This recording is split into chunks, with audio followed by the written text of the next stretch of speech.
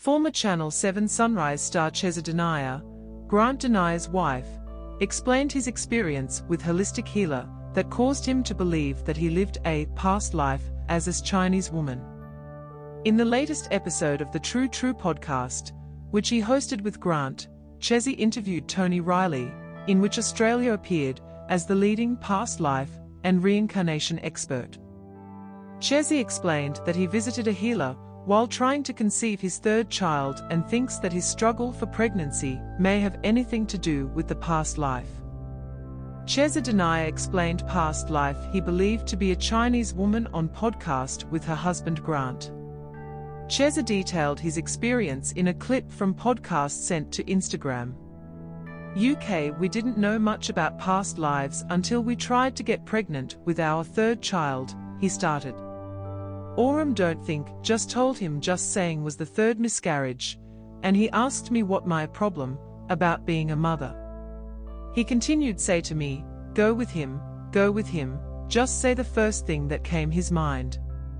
Chezzi said that the experience came to him during a visit with a holistic healer while struggling to conceive his third child. But wasn't. I think was Chinese in a past life, he said.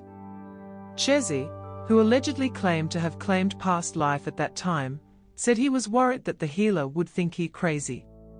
I closed my eyes and as if I was watching a movie in my mind, he continued. I had 3 little girls, we were attacked, the youngest was taken in front of me, killed, cried. I remember this big, deep thing that caused a great journey. In the following days, Chezzi continued to stand out about the possible past life, other lies and pieces.